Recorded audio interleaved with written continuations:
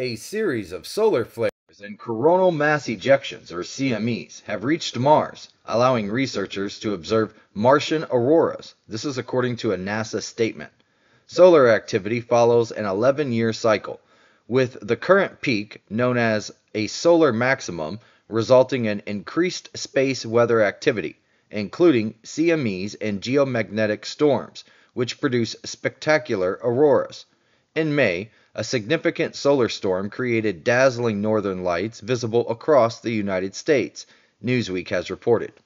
Over the past month, NASA's Mars rovers and orbiters have captured remarkable solar activity, including a powerful solar flare on May the 20th that emitted X-rays and gamma rays towards Mars, followed by a CME that released charged particles.